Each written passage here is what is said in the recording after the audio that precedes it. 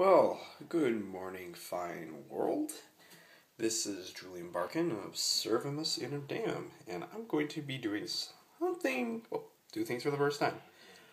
One, I have never done one of these videos that I'm going to be posting online to the internet on my YouTube channel to go on my blog.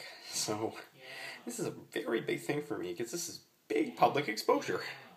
And number two, I'm going to venture into something entirely new and I could hurt myself. Straight razor shaving. Now you might be asking, what are you doing? This has nothing to do with the Latin Mass.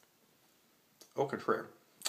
See, as I have been venturing into the Latin Mass, I've also been looking up other aspects that surround it, and not just with the Latin Mass, but also in general with men around my age, the early 20s, mid-20s, late 20s, early 30s generation. That would be, I think, Gen X or Y.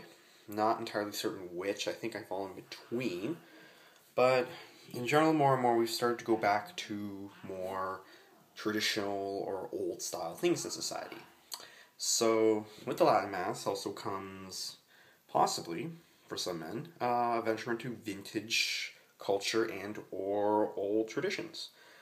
And I have been reading up about it and looking a little more about it. And one of the things which I'm going to venture in today, at the harm of my personal self, is vintage or just straight razor shaving.